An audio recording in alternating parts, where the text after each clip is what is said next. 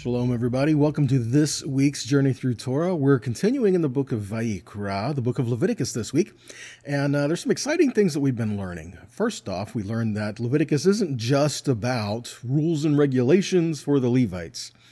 That's, I think, the most important thing we need to learn about this book, is that it contains that, but the emphasis is approaching Yahweh. The emphasis of this book is you are to be a holy people because he is holy. See, it doesn't say you are becoming holy. It says you be holy because I am holy. So as we go through this book, we need to see what it means to be holy. What has Yahweh said we are? And then it's up to us to walk in ways that keep us that way. You know, you can't make yourself holy, but you can bring defilement. See, it is Yahweh that makes holy. So what does he consider holy? How does he consider we should live our lives? All of these things are relevant beyond just the Levites, beyond just Aaron and his sons. Okay, so we've got a few things to get into today. This parsha is Tzav, command. And again, why do we learn the things that are relevant to Aaron and his sons and the Levites? Because we need to know the process. We need to know what their responsibilities were. And we use terminology even like this, like Yeshua is our high priest. Well, how do we know what he did if we don't know the functions and the role of the priesthood? So we've got a few things to learn and get into. Now, one of the first things we're going to notice as we go through this parsha is the scripture reference breakdowns. Okay, they're a little different because of the reckoning of whichever translation you're going to use. You know, there's a difference between if you're using a King James Bible, or if you're using a complete Jewish Bible, or if you're using a Jewish Publication Society, or if you're using a Tanakh, or if you're using ESV, you know, any of these. There's differences of breakdowns in the verses in here. Okay, so all the verses are there. They just kind of label them a little different from chapter to chapter. Okay, so when we talk in the first part of this, when we say, okay, we're going to Vayikra, Leviticus 6:2, 6:9, we're actually going back a few verses. Like Leviticus 6:9 would be Leviticus 6:2 in some translations. Okay, so I don't want that to be a confusing factor. If you're looking up your Bibles, and if you got it sitting there when you're watching this, and you look, well, that's not what it says. It's there. Okay, it's there. So first off, I want us to understand the word Tzav is this parsha, but Tzav is command. Okay, it's from the word Tzava, which means to command. Now, this is also where we get the word mitzvah. You know, mitzvah is a good deed. Mitzvot, plural, good deeds, right? But literally, Tzav means to command. Now, why would we start off with this parsha as command? Okay, first off, we notice there's a progression of who is being talked about, who is being talked to, what the orders were. Remember last week, you know, as we opened Vayikra, we learned there are different offerings, different korbanot that were brought by the people, right? And it starts off with, if any man of you brings an offering, right? If any of you among you bring an offering, we learned that signifies the person himself, the heart that is bringing the korban, the heart that is bringing the offering. Not so much about the offering as it is a means to represent the worshiper to Yahweh. Okay, it is a representation of you, your heart, your attitude, your thankfulness, all of this, right? So here, it's not just so when or if, it's command. So what do we learn about this? Well, who is being commanded? Okay, Yahweh's talking to Moshe, and he says, command Aaron and his sons. What we learn from this, okay, we talk about this all the time as we go through the parsha, okay? We learn that the closer you get to the tabernacle, the more you have to be aware of the clean and the unclean and the holy and the common. The closer you get to the tabernacle, the more you have to be aware of your surroundings. The more you have to be aware of yourself. The more you have to be aware of what is happening so that you can protect the sanctity of the holy things, so that you can keep the holy things holy. And so Aaron and his sons, before they could do one thing on the altar, before they could do one thing, in regards to the incense or the menorah or the table of showbread, before anything at all. They had to learn how to do it. And it had to be done God's way. It's not like Aaron could come in and say, oh, well, see, Yah says to do it this way, but I think I know I have a better way to do it. I mean, it makes more sense to me if I do it this way. It doesn't work. Okay? Yahweh gave instructions on how he was to be worshiped, how he was to be approached, how they were to come before him, and what was to be done specifically with the different offerings. There were specific things that had to happen. So Aaron and his sons were commanded how to handle the things that were brought to them. Okay? They couldn't deviate. I mean, this was not a suggestion. Okay? And again, this kind of teaches us that something that goes against our society at large today. You know, when we come in, we want to worship Yahweh and say, oh, we just want to do whatever, and anything goes, whatever makes me feel good, whatever makes me feel. Be careful with that. Now, granted, when we come into the presence of Yahweh, you're going to feel good, okay? You're going to be different. You're going to be changed. There are things that are going to happen in you. But if that's all we're doing when we approach him, if that's how we, for lack of a better term, if that's how we judge if we've been in the presence of Yahweh is, I felt good and I got goosebumps, be careful, okay? Because you're putting these conditions on Yahweh and it might not always be there, okay? So Yahweh is saying specifically not to go by what you're feeling, to go by what he says. Now the result, yeah, you're going to feel something. Okay. I mean, not the same thing every time. Okay. But it's going to change you and things are going to happen. All right. So again, the closer you get to the holy things, the more you have to be aware that we are not bringing defilement to the holy things. What that means is not that, well, if there's something here, well, I've got to be perfect before I can come before God. That's not it at all. What it is acknowledging those areas where we're not. And then he'll meet us there. And we can come to him and come into his presence. Okay, so again, it just comes down to being honest and just having that heart open before him. And if there are things that need to change, then okay, let's change them, you know, and let's continue to come before him. All right, so back to this parsha. So we have a progression here, things that are happening. Speak unto the children of Israel, but then command Aaron and his sons. If we jump to Leviticus 10:3, which is next week's parsha. But if we jump to Leviticus 10:3, it says, I will be sanctified in them that come nigh me, and before all the people I will be glorified. Luke 12:48 says, unto whomever much is given, of him shall much be required, and to whom men have committed much, of him they will ask more. What we learn here is that there's responsibility and accountability in coming into the presence of Yahweh.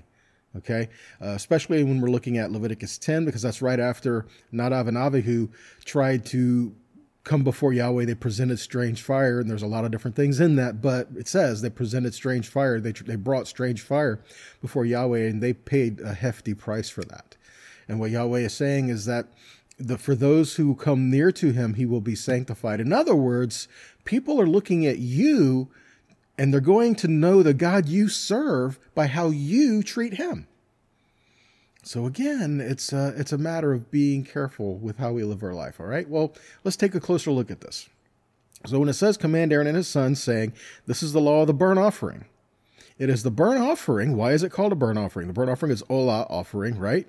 It's the offering that goes up. So why is it a burnt offering? It says, because of the burning upon the altar all night unto the morning, and the fire of the altar shall be burning in it. Really cool thing we see here when we look at the Hebrew, okay? Because it says, al mokdah al hamizbeach kol halayla ad haboker. So the word there that you're going to see, you've got an arrow here. That letter it's pointing at in mokdah, there's a small mem there in mokdah. Now, mem by itself can represent waves of water. It can represent liquid, water, sea, mighty, massive. It can represent chaos, like the storms of the sea, or like chaos that is coming in there. So, interesting, because when it says, so we're to keep this fire burning. This Olah offering goes up in the presence of Yahweh, and it's to be there all night. You know, in the morning when they brought the offerings to Yahweh, there was one offering that was put on the Tamid offerings. There was one in the morning, and there was one at the close of all the other offerings. So the first in the morning was a national offering, so to speak, okay? And then all the individual people brought their offerings, and the one at night was, again, an offering for the nation of Israel, and it burned all night long upon the altar, reduced to ash, okay? So, but here it's interesting because mokdah is a word that's used there in the small mem. So what would a small mem represent based on what a mem itself represents? Look at it this way. If we keep our fire lit and on the altar, our chaos will be small.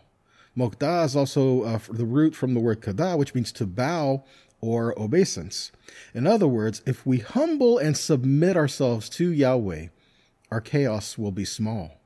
Now, what we learn here is that it doesn't mean there is a removal of opposition. It doesn't mean you're not going to go through anything. It doesn't mean you're not going to have any problems. What it means is a removal of chaos. You will have a presence of peace. Okay, and that means as we present ourselves to Him and keep the fire burning, the chaos will be small. We will learn to have peace. Okay, as we're walking with the Prince of Peace, right? As we come before Him and we're in His presence, we have peace. There is love, there is joy. All of this in the presence of Yahweh. Okay, He never said that it's going to be easy, but He said you can have peace, even in the midst of a storm. Yeah, sometimes He'll cause the storms to stop, but sometimes He won't. We've got to learn to have peace no matter the situation, right? So we learn there must be a continual fire. And there's a couple things we see in regards to continual fire. One, there's to be a continual fire on the altar, and there's to be a continual fire in the menorah. Now, on the altar in Leviticus 6, 12 and 13, it says, the fire on the altar will be kept burning on it. It shall not go out. And the priest shall burn wood on it every morning, and he shall arrange the burnt offering on it, and shall burn on it the fat of the peace offerings. And fire shall be kept burning on the altar continually. It shall not go out. So again, the importance is the fire that was on the altar was to stay lit all the time. And as we read, when the altar was built and as they were getting ready to dedicate it and everything was being put into place, Yahweh lit the altar. So that fire that is to be kept burning is that fire that originated with Yahweh. You know, what does fire give? Fire gives heat, but fire gives light. Right? And fire also burns out the impurities. Fire also purifies. Fire also helps to give life because it can cook the food we need, right? So all of this we're learning. We've got to keep that fire lit. We have to keep that fire burning, and it's our responsibility to do that. Next is the menorah. The fire in the menorah, which is in the holy place, was to be kept burning all the time and continually. Even when they changed the cups, when they cleaned the cups, changed the oil, changed the wicks, they were to keep them burning. You know, they would do them one at a time. And they would keep the fire on the menorah burning. In the menorah, it's Exodus 27:20, says, you shall command the people of Israel that they bring to you pure beaten olive oil for the light, that a lamp may regularly be set up to burn in the tent of meeting outside the veil that is before the testimony. And Aaron and his sons shall tend it from the evening to the morning before Yahweh, and it shall be a statute forever to be observed throughout the generations by the people of Israel. So we learn that this fire is to be kept burning, and we do have responsibility. We do have a role to play in keeping that fire burning. It originated with Yahweh. He gives it to us, but we have to tend it. All right. We see that because he says, to which the fire has reduced the burnt offering. He takes up the ashes, cleaning out the ashes. It's the priest's responsibility to clean out the ashes that the fire produces. And what's the ash? The ash was the Olah offering, the offering that was put on the altar, right? Look here again. Look, in the Hebrew, it's pretty neat because it says, Vaharin et ha-deshin, deshin is ashes, asher tochal. That's the word I'm looking at, tochal. I'll tell you what it is in a second. Ha-ish et ha-olah. And it literally can read, and he shall lift up the ash that the fire consumed or ate. the Olah offering. So again, this is interesting because the terminology here is that the fire ate the offering. Now, does God eat? Well, no. Okay. We put very anthropomorphic ideas upon Yahweh because that's how we can relate to him. That's how we understand him. But he is beyond it, right? I mean, he doesn't have to eat. But when we come to the altar, it is representative of God's table. So the fire that originated with Yah consumes the offering. In essence, you could say it consumed it like we would consume something. So it consumes the offering. And no, not literally, but you get the idea. Okay, the picture is he is receiving it, and it originated from him, and we are just coming before him, giving back to him. He is completing the process as we come to him. Okay? So, moving on to Leviticus 6:13 or 6:6, depending on whatever translation you have, okay? So it says, the fire shall ever be burning upon the altar. Now, what can we learn from this? If you keep your fire lit, it shall never go out. That's one way to look at it. If you keep your fire lit, it won't go out. That makes sense, doesn't it? If you tend the fire, it won't go out. That's great. Now, tending a fire goes far beyond just lighting it, doesn't it? You got to make sure the wood is in order.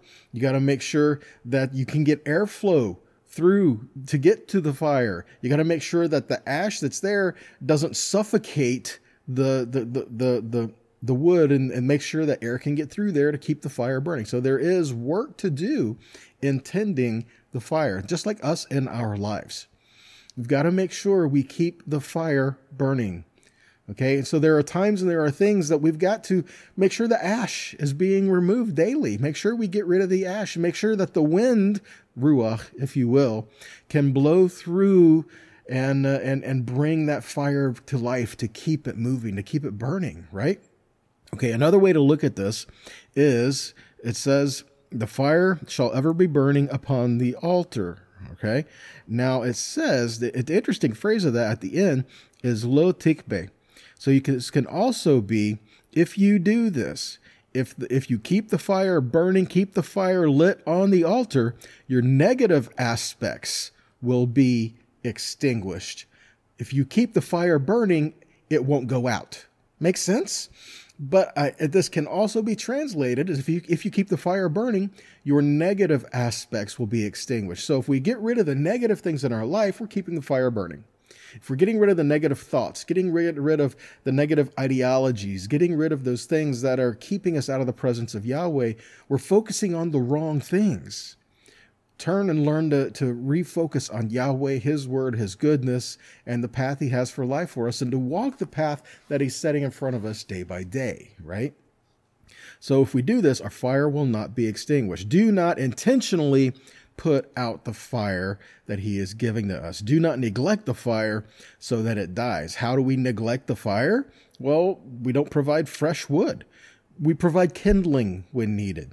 Properly place the wood so that the air can flow and move the ash away so that it doesn't impede the flame. Again, we have responsibility. You know, whether we're putting on big pieces of wood to keep the fire going, or if the fire kind of today, oh man, we didn't remove all the ash and the fire's starting to suffocate a little bit. We move the ash away and we're careful so we're not putting the fire out. And now what has to happen is you got to take kindling and you got to put the kindling in there and you got to get just the right amount of wind blowing in there to reignite that flame. That's part of our responsibility, guys. Now, Yahweh will help us in that. He'll meet us there in that. But that is part of our responsibility in that. And the beautiful thing about that is that Yahweh has provided his people to help us with that. You know, we do need to look to one another sometimes to help. Okay, to help provide kindling, to help provide the wood, to help remove the ash, to help make sure that wind is blowing, you know. If you don't know how to keep a fire going, it's good to ask someone who does. Okay, so we learn that through the scriptures as well. If we're having a hard time keeping the fire going, we need to look to the people who keep the fire going and ask questions and ask for help, right? Okay, let's keep going. Leviticus 6:18 or 6:11 says, every male among the children of Aaron may eat of it as a due forever throughout your generations from the offerings of Yahweh made by fire.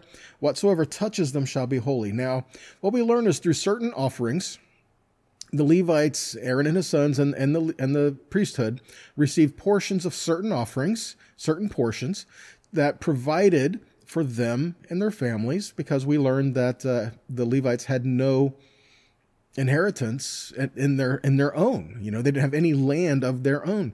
So Yahweh provided for the Levites, but he did so by the people bringing their offerings and bringing to the priesthood, and they received portions of this so that they could live. But what we learn is that not just anyone could eat these things. They had to fulfill certain requirements. One of this is that they had to be holy, right? Which again, it was eaten in a holy place, a clean place, and they had to be set apart, which again relates to the idea that the closer you are to the presence of Yahweh, the closer you are to that tabernacle, the more you really have to be aware of how you live your life, how you conduct your affairs. You be careful of the things that are around you, and keep the holy things holy, especially if it was put on that altar, right? So another way we can look at this, where it says, whatever touches them shall be holy, something we learn. Holiness, unlike impurity, was not considered contagious. So it would be better to translate it this way. Anyone who was to touch these must be in a holy state. See, holiness was not contagious. Holiness is intentional. Now, I said before, you can't make yourself holy, and I still believe that. But Yahweh says, be holy. And then he tells us in these areas in the scripture where it says, be holy because I am holy. Then he goes on to list things that cause defilement. Okay, so what we're learning is when he says, be holy, he's telling us, I have set you apart. Do not bring defilement. Do not defile yourselves. I have set you apart. Okay, so another way this could be is anyone who is to touch these must be in a holy state. Now, impurity can be around you, and in some cases, believe it or not, can be forced upon you, even accidental. I'm not talking about by force. I'm talking about, well, I guess so, but I mean, it can be accidental as well. Here's a couple instances. One, touching a dead body. That made you become unclean. Okay? Now, again, unclean isn't always sin, but again, holy means to be set apart, right? And we're learning the differences between clean, unclean, holy, and common, things that are set apart. So if we're unclean, then there was a time that we could not go to the tabernacle until the process was over. So we're learning these things, all right? Be holy is an intentional action to live your life according to the word of Yahweh and according to the heart of Yahweh. You are holy because of what you do, but Yahweh says you are holy, stay that way. Okay? A couple scriptures here. First, 2 Corinthians 6:16-18. What agreement has the temple of God with idols? For we are the temple of the living God. As God has said, I will make my dwelling among them, and I will walk among them, and I will be their God, and they shall be my people. Therefore, go out from their midst and be separate from them, says the Lord. Touch no unclean thing. You see that? Touch no unclean thing, and I will welcome you, and I will be a father to you, and you shall be my sons and daughters, says the Lord Almighty. Who's he talking to, and where's he quoting from? Isaiah 52:11. It says, depart, depart, go out from there, touch no unclean thing, go out from the midst of her, purify yourselves, you who bear the vessels of Yahweh. Again, what we're learning is that you who bear his presence, you who carry the things where his presence is, you have a higher responsibility to live your life according to his ways. Okay? So it's not like, well, there is no temple, but don't you know we are the temple for the Holy Spirit now, so we can live however we want. No. If we are a temple for his presence, if he does reside within us, we should be even more aware of how we're living our life and how we are being set apart.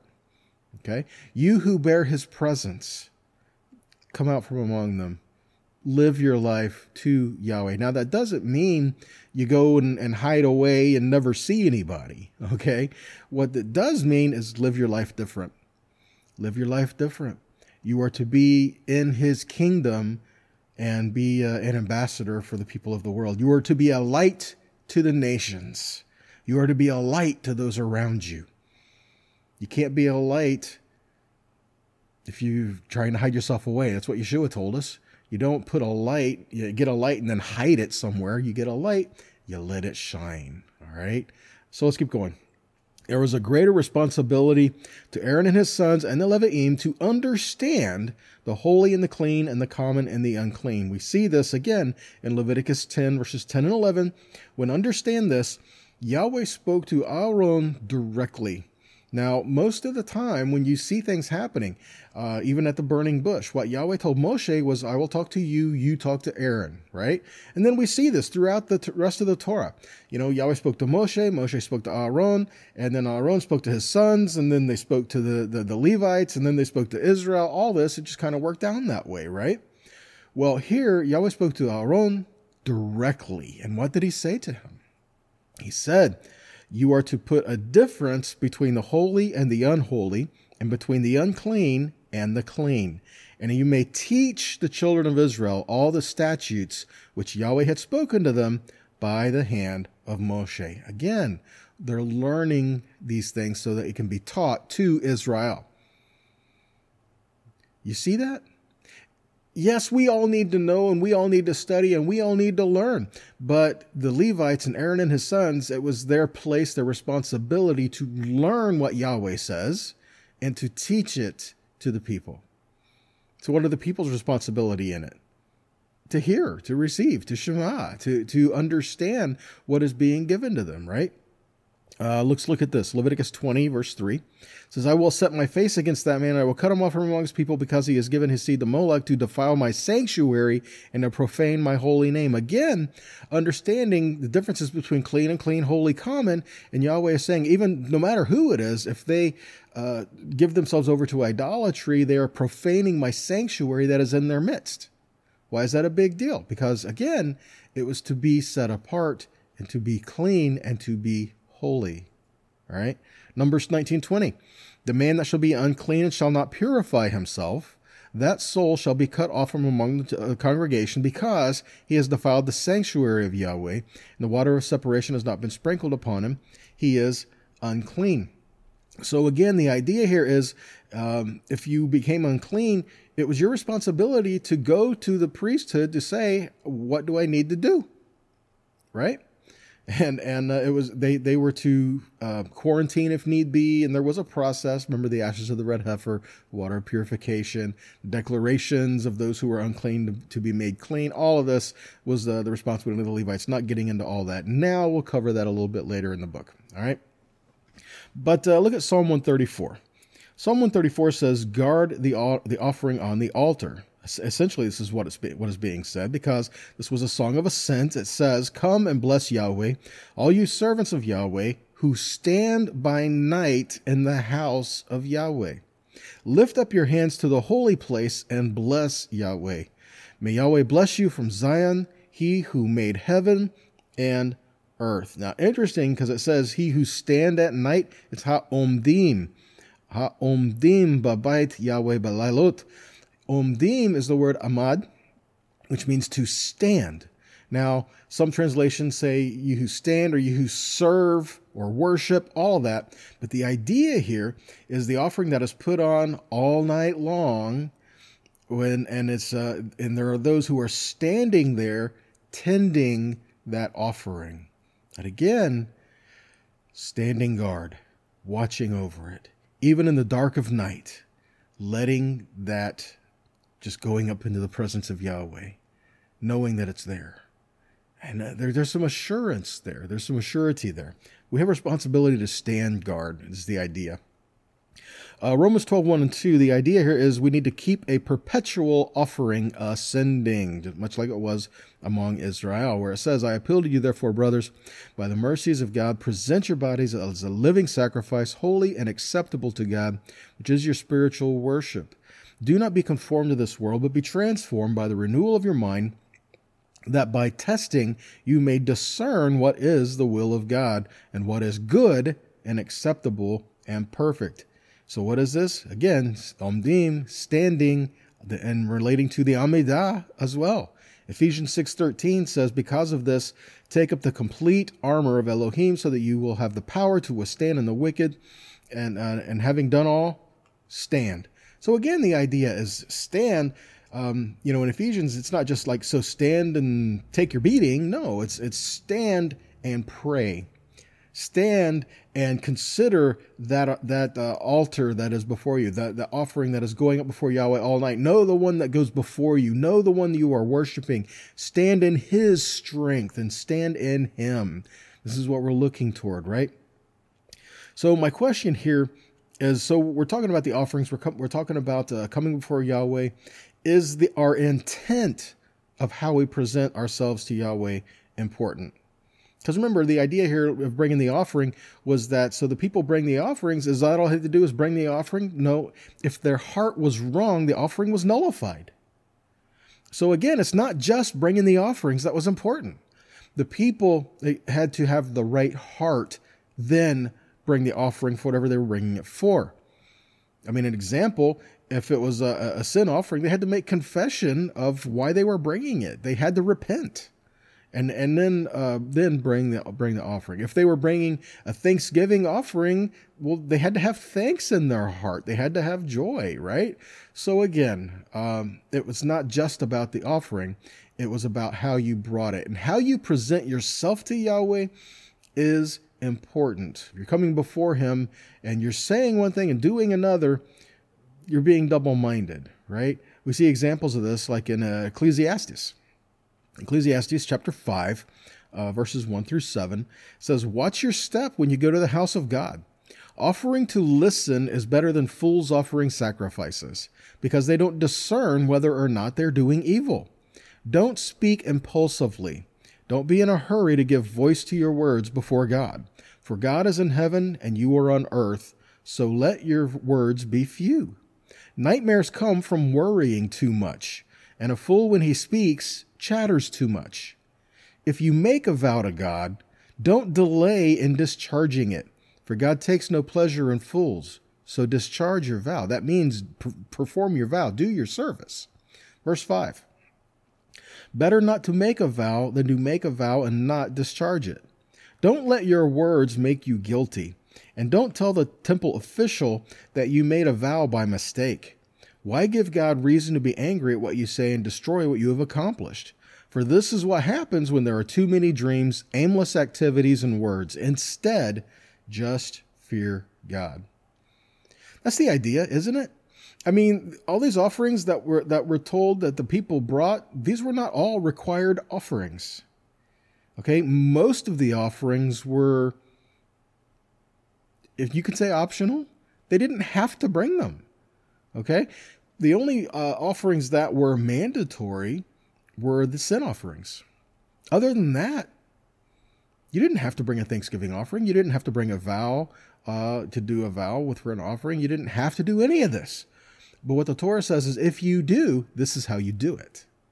Okay, and so we need to understand when we come before Yahweh, it is important that we're honest, that we're open, and that we do present our heart to him, that we give thanks to him, not grudgingly, but we do present ourselves wholeheartedly to him. It is important. You can't just say, well, I can do whatever I want and God knows my heart. Consider in Psalm chapter 10, verse 13, it says, "Why does the wicked despise God and say in his heart, it won't be held against me?" Again, you can't just do whatever you want and say, oh, me and God, we got an understanding, right? It doesn't work that way. So we have to learn how to come before him. And ultimately, what it really comes down to is just fear God. Just revere him. Just honor him. We'll learn the rest along the way. If our heart is right before him, then we're going to want to do what he says. We're going to want to listen to his voice. We're going to want to follow after him. And we will learn how to do that as we go through life, day by day by day by day, right? Ezekiel 18, verses 21 to 32 says this. "So if the wicked person repents of all the sins he committed, and then it says, keeps my laws and does what is lawful and right, then he will certainly live. He will not die." Notice, repentance, then keep his Torah. Repentance, then walk in his ways. Again, we got to understand, the Torah was given to show us the ways of Yahweh after we are people redeemed. And so we've got to learn how to do it that way. Verse 22, "None of the transgressions he has committed will be remembered against him. For the righteousness that he has done, he he will live. What was the righteousness he has done? He repented, now walks in his ways. Verse 23, do I take any pleasure at all in having the wicked person die, as Adonai Elohim? Wouldn't I prefer that he turn from his ways and live? Verse 24. On the other hand, when the righteous person turns away from his righteousness and commits wickedness by acting in accordance with all the disgusting practices that the wicked person does, will he live? None of the righteous deeds he has done will be remembered. For the trespasses and sins he has committed, he will die. So now you say, Adonai's way isn't fair.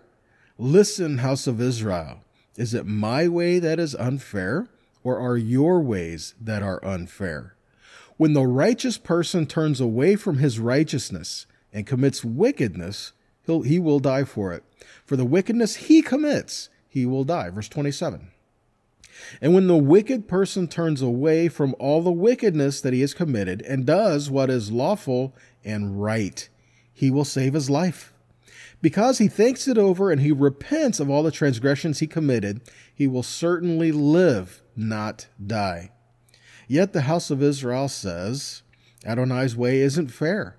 House of Israel, is it my ways that are unfair or your ways that are unfair? Therefore, house of Israel, I will judge each of you according to his ways, says Adonai Elohim. Repent and turn yourselves away from all your transgressions, so that they will not be a stumbling block that brings guilt to you. Verse 31. Throw far away from yourselves all your crimes that you have committed, and make yourselves a new heart and a new spirit. For why should you die, O house of Israel? I take no pleasure in the death of anyone who dies, says Adonai Elohim. So turn yourselves around and live. Don't just live your life, however, and say, well, God knows my heart. That's part of the problem. If we're saying that as an excuse to get away with things that we know better, or to say, yeah, God said this, but he knows my heart, what we're really saying is, it doesn't matter. I'm going to do whatever I want, and it doesn't matter. Okay? Because you say, well, God knows my heart. He does know your heart, and he knows that you're just making an excuse to not listen to his voice. You want to just do your own thing anyway. Right? Consider in the book of Revelation, in the letters to the churches, what is said. Does it say, I know your heart? Not once. It says, I know your ways. In chapters 2 and 3 to the different churches, it says, I know your ways. I know your deeds. I know your actions. Not I know your heart. I know what you're doing, because our actions is an extension and an overflow of our heart. In Revelation 3:15 and 19, it says, I know your works. You are neither cold nor hot. Would that you were either cold or hot. To whom I love, I reprove, and I discipline. So be zealous, therefore, and repent. To be zealous for Yahweh would bring us to a place of repentance. Okay? Now, consider this. 1 Corinthians 3:11-14. For no one can lay any foundation other than the one already laid, which is Yeshua the Messiah. Some will use gold, silver, or precious stones in the building on this foundation, while others will use wood, grass, or straw. But each one's work will be shown of what it is, and the day will disclose it, because it will be revealed by fire. The fire will test the quality of each one's work. If the work someone has built on the foundation survives, he will receive the reward. Understand, we started this off with keep the fire burning. Keep that fire burning and the chaos will be small. As we're going through life, as we're going through things, keep that fire burning, and we can go through the turmoil, and we won't have the same effect on us as it does the rest of the world around us. And then Hebrews 12, verse 28. Therefore, let us be grateful for receiving a kingdom that cannot be shaken, and let us offer to God acceptable worship with reverence and awe, for our God is a consuming fire. What is that acceptable worship? What is this reverence? We are coming before him. We are laying our lives down. Romans 12:1-2, right? A living sacrifice. We're putting ourselves on that altar. We're keeping that fire that is him, that originated with him. We're keeping that fire burning within us, burning out the dross, burning out the things that don't belong there, being refined and being brought into his presence. All got to do with approaching that altar and letting that fire burn. I pray that as we continue through the book of Vayikra and beyond, that this fire in your life that he started, remember, that which he started, he will finish. The work that he has started in you, let him finish it. And continue to get that wood in there, to continue to read, to study, pour out your heart before the Father. Continue to do this. Let the wind blow, put the fire in order, and let it all be consumed before you, so that you can be what the Father has called you to be, ultimately in his presence and wholeheartedly his. All right? So again, I pray that these teachings, that they challenge you, that they encourage you. And until next time, shalom.